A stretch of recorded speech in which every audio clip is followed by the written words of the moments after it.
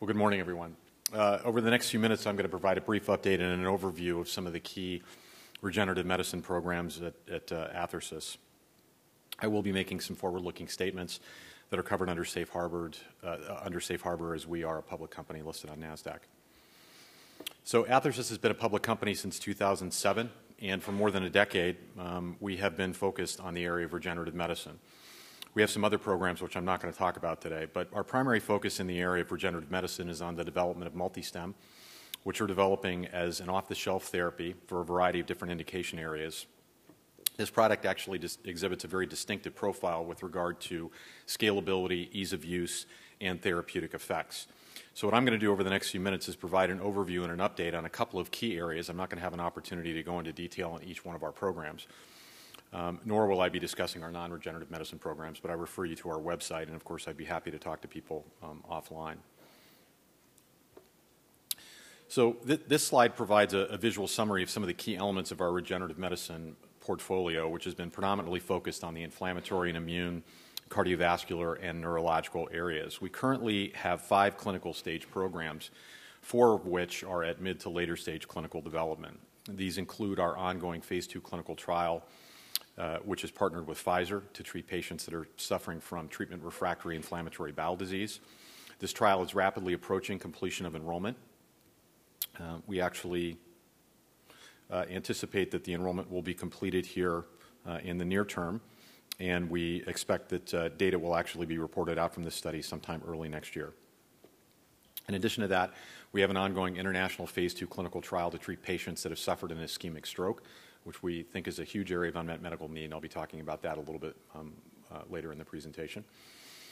We are actively planning for commencement of a phase 2/3 clinical trial to treat patients that are at high risk for incurring graft versus host disease. We're taking a slightly different approach there as opposed to waiting for the graft versus host disease to actually occur in these patients. We're trying to prevent it by treating them prophylactically with MultiStem around the time of engraftment, and I'll touch a little bit on some of the exciting data that we've generated from that program. We also recently were awarded a phase 2 grant supporting, or a grant to support our phase 2 clinical trial in the cardiovascular area to treat patients that have suffered damage from myocardial infarction. I'm not going to talk about that program today, but again, I'm happy to discuss it offline or refer you to our website for additional information. And finally, we have a phase 1 investigator-sponsored trial that is ongoing in Germany right now in the area of solid organ transplant. We recently published some data in the area that shows that we can use MultiStem as a way to condition the immune system actually during the engraftment process to induce long-term, very durable tolerance to allografts. And that's something that we think actually opens up a whole host of opportunities in the transplant area that we're excited about. So what is MultiStem? Well, MultiStem essentially is a special class of stem cells. These are very early progenitor cells that can be isolated from bone marrow as well as a range of other tissue and organ systems. In fact, our IP is very broad in scope that covers not only the purified composition of cells that we work with, but also is broadly covering the isolation of these cells irrespective of source of origin. These cells have very robust growth properties, and in fact, we and our collaborators have demonstrated that once we isolate these cells from young, healthy, consenting donors, because of their robust and distinctive growth properties, we can actually grow them up in enormous quantities. In fact, we can produce millions of clinical doses with material that we generate from each individual healthy, consenting donor. We're developing the product as a true off-the-shelf product that will be thawed and administered directly to the patient. And as you can see here, we actually have a number of product configurations that we're developing, including IV bag or vial type formats, as well as in a device format, which will be useful for some of the cardiovascular indications. We've already completed extensive stability studies on the product. We've completed 5-year stability studies showing that our cryopreserved product has a very long shelf life. We've demonstrated through multiple clinical programs and extensive preclinical work that the product has a very consistent safety profile. It does not require tissue matching or immunosuppression as we administer the product. And importantly, the product that we're administering is not a permanent transplant. It actually has a drug-like characteristic or a profile, if you will, in terms of administering the product. It's typically around for days to weeks in the patient. The cells actually show the capacity to home to sites of tissue damage, inflammation, and injury. And when they get there, they can actually regulate the healing process through a variety of different mechanisms. And we've published extensively on this, and so again, I refer you to the website. I'm not going to have a chance to get into the molecular details today. But basically, over the past decade, I think more and more people have begun to appreciate that cells, as dynamic living entities, have the capacity to respond to an environment in which they're placed where there is tissue damage or ischemic injury or a disease process ongoing. And one of the ways they do this is through direct cell-cell interaction or through the production of various factors that can restore a durable balance to the immune system, can reduce active inflammatory processes, which create a lot of tissue damage in a range of different indication areas. We also know that our cells express neuroprotective factors or cytoprotective factors, so they can actually protect at-risk tissue in a variety of different indication areas that might be lost due to ischemic stress or other types of hostile environments, if you will. And these cells also express a range of different angiogenic and vasculogenic factors, and we've actually completed and published head-to-head studies that show that our cells express a broader range of factors than other cell types that we've looked at, as well as have greater immunomodulatory properties. So again, this really isn't about cell replacement or tissue replacement, at least not in the direct sense. These cells are inducing healing and tissue repair through a variety of different mechanisms that we've shown that they act through. So think of them as essentially as living drugs. Now, one of the things that was mentioned yesterday and was also mentioned again early this morning is the exciting impact of the evolving regulatory environment that's going on, not only here in the United States, but also internationally as well. I believe there are real opportunities for the community of companies in the regenerative medicine area to take advantage of some of these opportunities, whether it's in relation to the broad and accelerated approval framework that's going into effect, the breakthrough therapies paradigm, which was discussed this morning, with the appropriate caveats that some of the people mentioned, but also some of the international regulatory advancements that were mentioned yesterday.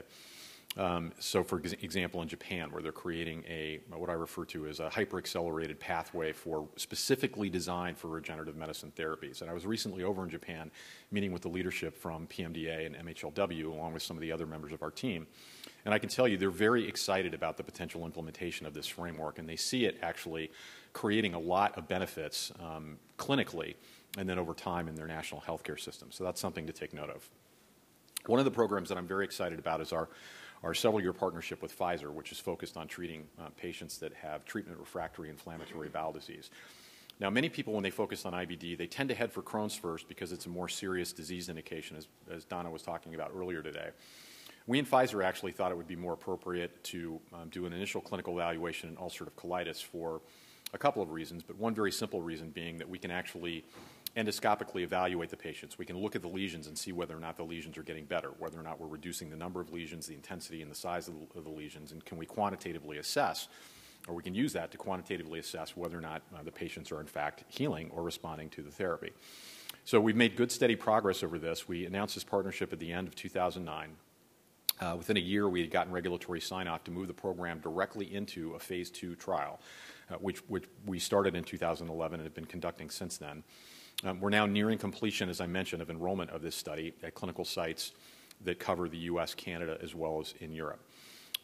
We are evaluating these patients out for 16 weeks beyond the therapy, and then we'll do a one-year follow-up. So we're excited about this. We expect to complete enrollment here imminently and have data sometime early next year. So I think that's going to be a very important event for us. A lot of the excitement around this program was based on a whole breadth of work that we'd done earlier with a broad range of collaborative relationships that we've established. In fact, we work with dozens of investigators from over 30 different institutions across the United States and in Europe. And some of this work has really provided a very deep understanding of how MultiStem can affect immune system function and restore durable immunological homeostasis or balance, if you will. And some of that is just visually depicted here, which shows you that in animals that have a very active disease process in adoptive transfer models of T-cell mediated pathology, that if we treat with human MultiStem in an immunologically competent animal, that we actually see a complete reversal of that disease effect, which is manifest in the lower right-hand corner here in the GI tract, which is very important because it has direct relevance to treating things like inflammatory bowel disease. So again, I'm not going to walk through all the details of this, but it's something that we and our colleagues at Pfizer have found very exciting. We've also done work in some other clinical areas that relate to dysfunctional immune system, if you will, including the work that we've done in preventing or treating prophylactically patients that are at very high risk for graft versus host disease. So we announced last year that we completed a 36-patient study in patients that are being treated for leukemia or other types of hematological conditions that will typically undergo what we like to think of conventionally as a bone marrow transplant, but really it's a hematopoietic stem cell transplant or a peripheral blood stem cell transplant. And these patients, unfortunately, can be at very high risk for graft versus host disease, as shown here. Typically, these types of patients will see something in the neighborhood of 50 to 75% occurrence of acute graft versus host disease. So we did a study where we were looking at single and multiple dose administration of MultiStem.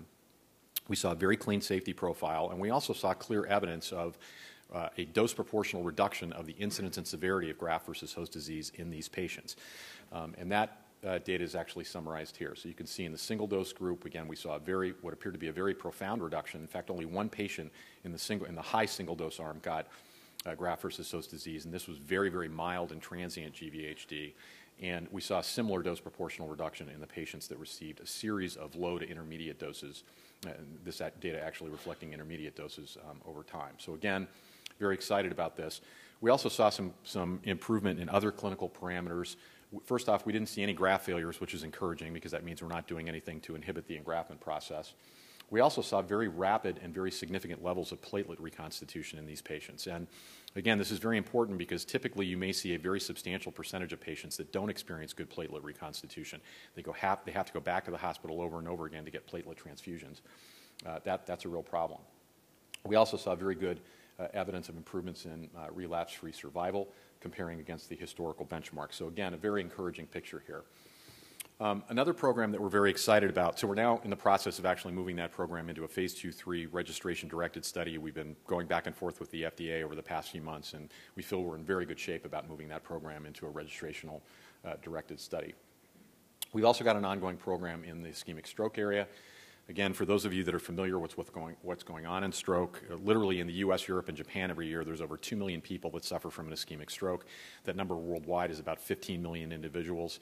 The only real therapeutic intervention that you can offer these patients is TPA or a comparable thrombolytic, but they have to get to the hospital within several hours in order to receive that treatment.